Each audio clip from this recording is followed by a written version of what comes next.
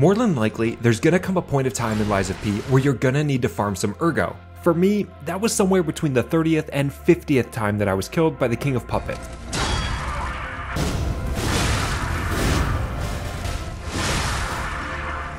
Fortunately, I think I found the best early game Ergo farm, so let's break it all down.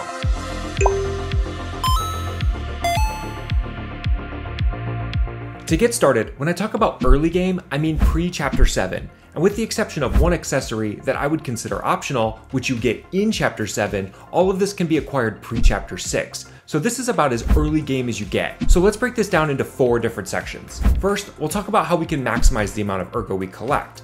Next, we'll look at the best farming route to take. Third, we'll look for ways we can increase quickness and efficiency.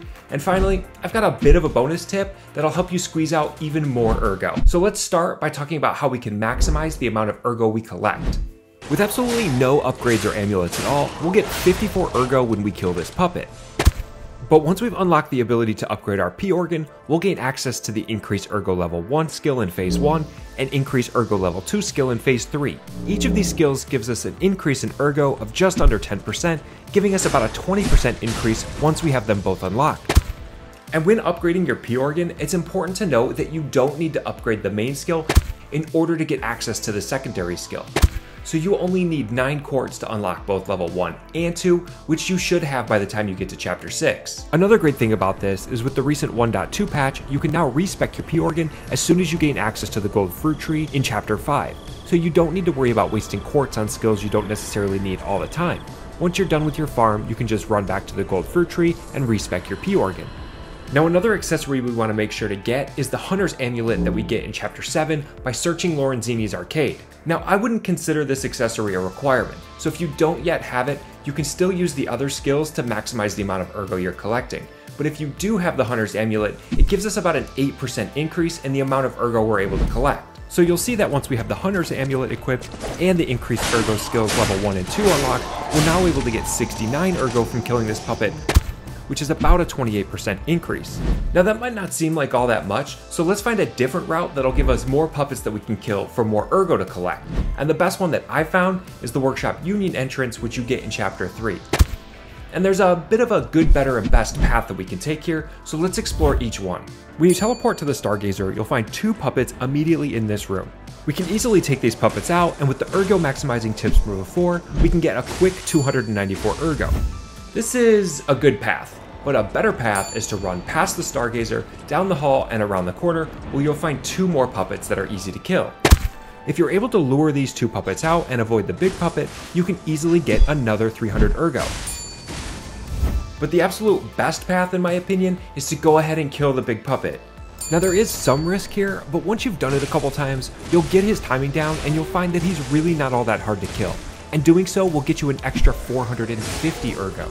Round trip, you can expect to collect about 1,000 Ergo, and this whole process will only take you about a minute or even less once you've gotten the hang of it. Now to make things even easier, there's a couple of things that we can do to maximize our quickness and efficiency. First, we can equip the Puppet Destroyer's Amulet, which increases damage inflicted on puppets. This will ensure that we can kill the puppets even easier. And definitely be sure to use the Electric Coil Stickhead, because puppets are weak to shock, so this will make quick work of them. Next, I like to have my Legion arm set to Puppet String and have it upgraded to the Trace skill. This makes it even easier to lure the puppets out so you can just fight them one-on-one. And with the Trace skill, you can quickly close the gap on the big puppet and get in a really good hit from the start. Finally, be sure to use the Moonphase Pocket Watch, which you get at the beginning of the game. With this, you can just teleport back to the Workshop Union entrance Stargazer, so you don't even have to run back and start the process all over again. So here's me running through the full process with everything equipped from beginning to end. Alright, let's see how fast we can do this. We're going to run into this room, use the puppet string, pull him out of there. Dead. Come up to this next guy, make quick work of him. Well, not so quick work. Make sure we're getting all these shinies here. Run around the corner. Use the puppet string. This is where I really like to use the puppet string, because you can just pull these guys right out of there, and you don't have to get that big puppet all angry yet.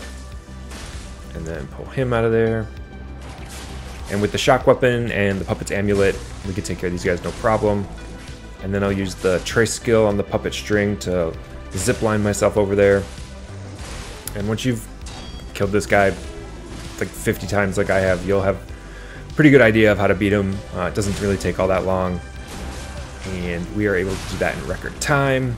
And then we want to use the amulet to go back to the Stargazer from the beginning, so we don't even have to run back. We can just teleport there, and we're able to do that in less than a minute.